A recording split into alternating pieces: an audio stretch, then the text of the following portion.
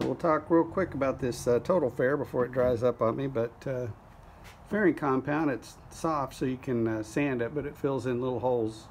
We're using it to smooth out where the nails went in and where the screws went in, and any imperfections we might find. Some screws on the side here. It comes in two parts. There's a hardener and a resin, part A and part B. Yellow and blue. You dole out equal amounts and then you mix them up, and then you go to work with your little spreader getting it on as smooth as you can so you don't have to do as much sanding later. So that's what we'll be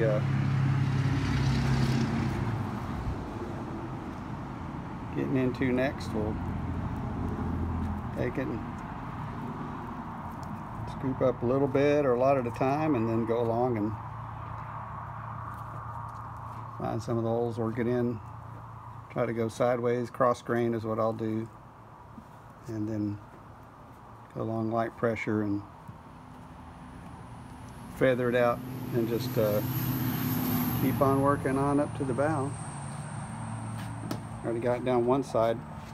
Little trick that Louis saw in his videos, you fill these, if you go flat on the screw holes, the epoxy gets sucked in and it'll drop. So we try to fill them just a little bit proud like we did here, and then that, as that gets sucked in, hopefully we don't have to come back and do it again. But if we do, we do. So this 1963 Alcort Sunfish chip.